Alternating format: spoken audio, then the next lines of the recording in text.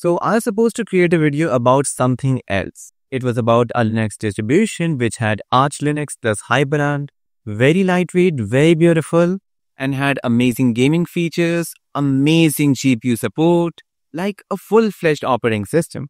But then, the worst part of being a Linux user hit me so hard that it has ruined my day. It's already evening out there, and I'm just gonna create a video about releasing all my frustration about Linux in this video. Yep, well, jokes aside, you see, there have been some times when Linux was just so damn awesome. Like amazing battery life, amazing performance. All my softwares are running amazingly. My favorite game is running awesome with more FPS than Windows. Everything is just so stable, so awesome. And yeah, somehow, I don't know, have you noticed that sometimes I feel like my display feels brighter and more vibrant and color accurate in Linux as compared to Windows. I don't know if you have noticed it or not, but I should have. It's almost like 20-30%. Like on Linux, I'm usually at 50% brightness, but on Windows, I have to go 100. So you can imagine like Linux is twice or maybe like 1.5 to twice better than Windows in terms of display brightness and accuracy. Well, it depends on display to display, laptop to laptop, display drivers to display drivers, GPU to GPU, but still, it's my own experience. And then my battery life is better on Linux, my performance on every game is better on Linux, and overall productivity is better on Linux. But then, just when I was feeling so good creating a video about an awesome operating system, the worst part of Linux hits me damn hard. So you see, it was just normal. I was just trying to create a bootable USB for Arch Riot distribution. Yep, it's a relatively maybe new distribution, Arch Riot, which is damn good. But when I was creating a bootable USB first, I just used Rufus with ISO, flashed into a USB, tried to boot it up, failed. Then I just retied it with Pelina Edger, failed.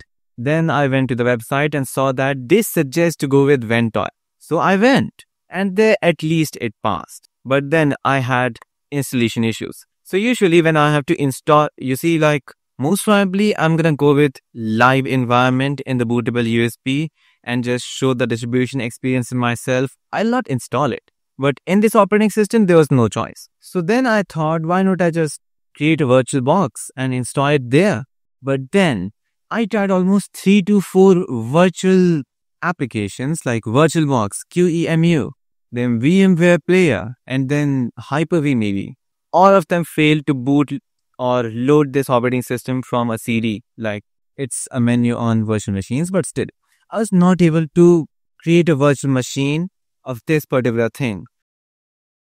And now this is time for the segue to our sponsor, DETA-SURF, the smart, local-first browser that is built for creators, dreamers, or anyone who actually thinks on the internet. And everything I researched for the video before the pre-production was done inside DETA-SURF, just like this. And most browsers track you, but DETA-SURF doesn't. DETA-SURF is a local-first browser. So yes, I use DETA-SURF, and it's not just a browser for me. It's a one-stop destination for my workspace. It is like my second brain. And you can check DETA-SURF with the link in the description. And let's continue the video. On Linux, it would be so damn easy, like just launch GNOME boxes, choose your ISO, and it would go on. But it failed there as well. That's why I went to Windows and then tried 4 different virtual machine softwares, and it failed every bloody time. Then I thought just, okay, let me just install this operating system for once on another USB. Like I have 2 USBs. One is a normal flash drive, SanDisk Ultra. Then I have another which is very fast, near to almost like a solid SATA SSD. I might have it here. Yep, there we go, this one. It has a USB-C and normal USB as well. It's awesome. And this is the one which I mostly use for, flashing USB or ISOs. I went to the installation, okay. Then I saw that this USB is not even listed there as a device to install. I tried using lsblk on Arch install, which is like lists all the storage devices. It was there, but not in the install of that ISO. Then I tried multiple things, formatting this USB multiple times, spent almost 3 hours fixing this particular issue. Then I came up with, why don't I just switch these things? So now I'm going to use this very, very fast, which was supposed to be sort of an SSD where I would install an operating system. Now this is a flash type, and this very slow drive is going to be the place where I'll install the operating system. This is 64 GBs, this is 128 GBs. It worked, but still I'm going to do this. You know why? Because in Arch Ride it's just Arch Linux plus that Hyperline setup of Arch Ride. Okay? I'm not criticizing a particular distribution. I faced this issue so many times with Arch distributions, Debian distributions, or sometimes, I don't remember the name, but maybe it was Vanilla OS or something like that. Yeah, it was that. So I install it, then I try to install it, and then the installation begins. At last, the operating system is being installed on this one. Now, it's going okay. Everything is installing, whatever is on the ISO. Then it starts to grab data or packages from the internet servers or repositories. And yeah, there's another more thing, in this particular ISO, there was no location for most countries. There were just a bunch of 10 to 15 countries, not all of them, as we see on most distributions. So I went on with America because American repositories are okay-ish, better as compared to other foreign ones from China or UK. US has a stable connection. So I went for that repository, the official ones, and there, first 10 to 15 repositories failed to even load. Then a random repository starts downloading all the packages. I'm like, okay, the download speed is medium. It's okay. Let it download. I wait for almost an hour. Packages are downloading, installing. Then it fails. Why? Well, the installation failed because my internet connection was slow. So I switched from the Wi-Fi to my 5G mobile, and then it's going really fast, better than Wi-Fi. I don't know how, but still, it's going good. After half an hour, all the things are almost done. It's just the last package of Linux firmware. It then breaks again. Why? Because the server failed. Then now I'll say this was the mistake of the server. I say, okay, wait, I'm just going to change the location, reinstall it again. I do it. I tried all the countries which were listed in that particular ISO. Most of the servers failed. I don't know, maybe it's the reason, or maybe it's just my own internet connection right now. The weather's pretty okay, right now it's pretty okay. But you see, that's not the thing. Then I found out something, I was trying my best to go through this particular ISO, I opened the files and everything. Then I saw that, you see, the repository is sort of well maintained and not so good at the same time. That's the truth. It's Arch Linux, so why don't you just use normal Arch packages from the official repository? I don't know why. Then let's say maybe just go on with Arch user repository, AUR. This gives the support out of the box of Yay or Paru, and it will install everything. You won't have to do much, just create and install script, that's it. No. Then I thought okay, I'm gonna install Arch Linux separately, and then the Arch Riot, which means the desktop of that particular distribution, is also available to install separately. I went on for that, and there I found out something. It's the distribution. You see, the desktop install, everything was good. So there I found out it's not a mistake, or it's not the fault of one person. It's just the same as Apple devices. Why Apple devices are so optimized and awesome? Yep, they're awesome. Why? Amazing hardware, software, and application compatibility and optimization. The hardware is particularly designed to run particular things. The software is designed just for a single set of hardware things. And I don't know why my fan is going loud. That's a Windows 10. But leaving that. And all the applications are designed for a particular set of hardware devices. There's Apple's M1 or M series CPUs, the same series of RAM, which are manufactured by Apple. Everything is designed for Apple hardware there. While on Windows, there are so much variety, Intel's or AMD CPUs, then we have AMD or NVIDIA GPUs, then we have so many different types of RAMs, storage devices, and different components of the hardware. And then the operating system is just a single Windows operating system. Then on Linux, we have so many distributions, but they are made for just general PCs. So it was not a fault, it was not a fault of any developer or any distribution or even Arch. It was the fault of the sync, the optimization. The distribution which I tried, it had not so good optimization. Like it was trying to install Arch Linux, all the packages of Arch, then all the packages of that particular desktop, and then all the packages of what it felt was right. And all of those packages were having dependency issues, some overlapping. I saw with my own eyes, it was installing open source NVIDIA drivers. Then I thought, okay, I'm going to later reinstall a proprietary one. Then in the same time, in the same installation, after some time when the Arch was installed and the desktop was installing, it is now installing NVIDIA's proprietary drivers as well. I thought maybe it is something like it might reinstall everything, and it did. Okay, assigned. Then I saw that it's reinstalling all the Linux kernel packages, AMD CPUs packages, and all the other packages again. And some of the packages were this or that. All of them are in conflict with each other, and there's so much mess in the ISO. It was just so frustrating, and I ended up almost like wasting the whole day. Right now it is 4:30, 4:30. 4:30 in the evening. I've been here since 12, maybe 10 or 12. These are the times I just feel like just turn all the devices off, go to my bed and sleep in peace, because I just went through hell.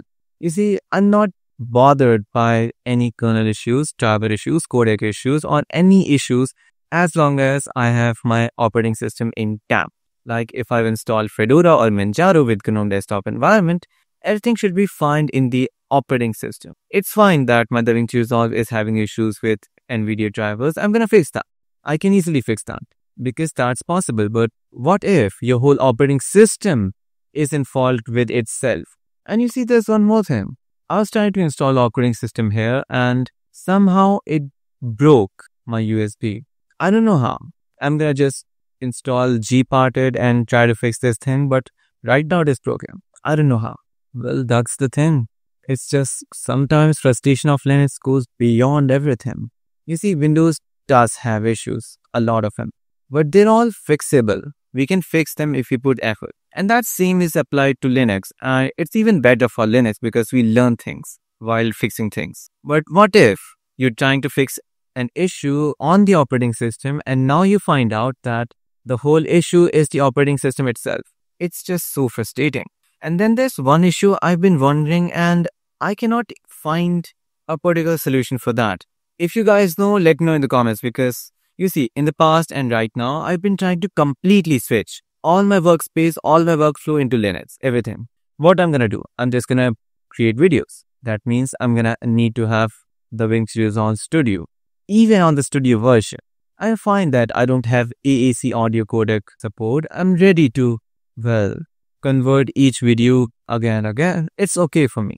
But you see, whenever I'm doing a little heavy editing, like I'm going a little deep, a little quality, I have multiple nodes, multiple layers, the editing is a little heavy. Somehow my preview and my output becomes flickery. Like all the things I've done, it becomes flickering every second. It's like it's like an earthquake inside a video. And whenever I just, create a normal basic video, it's perfectly fine, really fast. But whenever I'm just doing a little more heavy editing, it's still fast. But it's like an earthquake inside this video. Every effect, every transition, everything is just so flickery. It's all flickering. And then recently, a lot of games, for example, in my recent video, I showed how you can play Far-Cry 84's New Global Launch, the new version, without any problems on Linux. All you had to do is just install Proton's proper compatibility layer, which is designed particularly for the game. And it worked well, like I was getting even better FPS than my Windows. And yeah, by the way, that reminds me. So you see, I just found out that I was using Windows to play some games, PUBG and Fortnite, but leaving that. You see, I've been having a lot of throttle issues, like somehow my laptop would go 95 degrees. Literally. Can you imagine? You cannot, if you touch 95 degrees CPU or, my laptop's heatsink, it feels so damn hot. It's like I'm touching fire.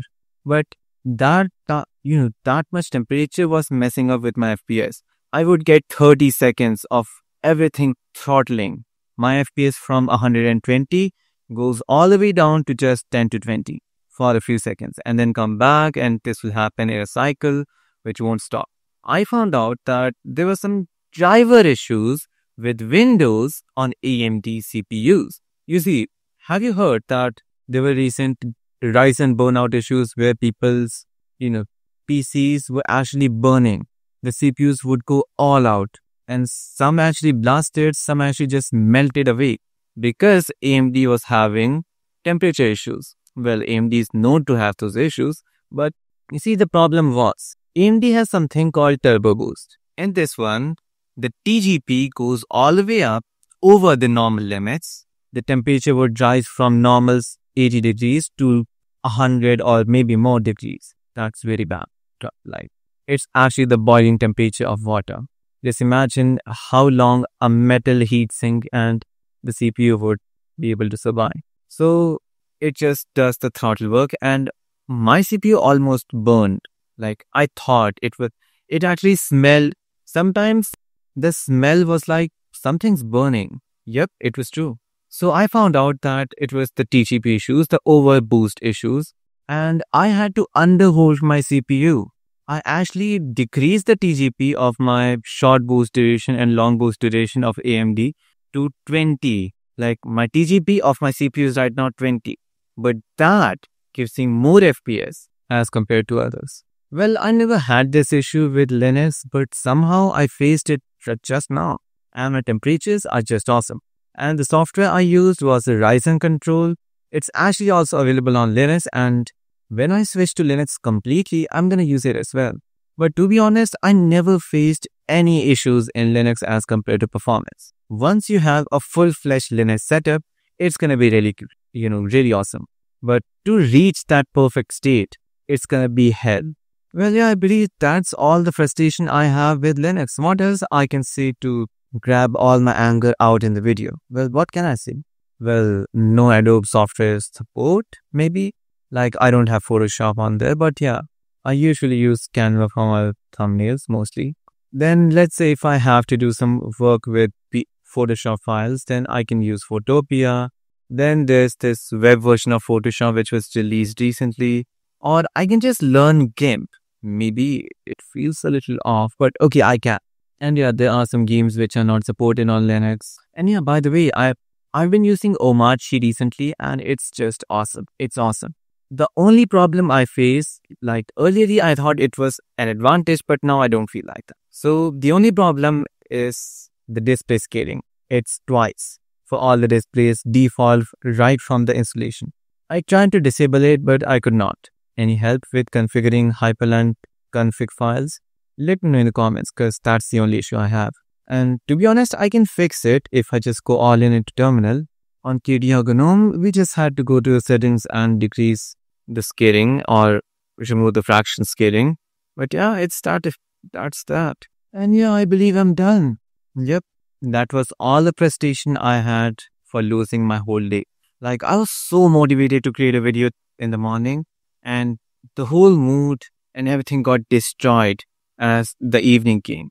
It is evening, and now the tea time is coming. So yeah, I'm just gonna I'm gonna make this video as raw as possible. Like, you see, I was actually recording when I was trying this Arch Riot distribution, and I actually smashed my table multiple times out of frustration. I stood from my chair so hard that sometimes my chair made an amazing sound. It was pure anger, frustration, to be honest. Well, anyway, if you have watched the video till now, you would have already seen it. Yep, maybe. And yeah, with that being said, I hope you've enjoyed the video. Well, how can you? It was all pure chaos and frustration of my mind.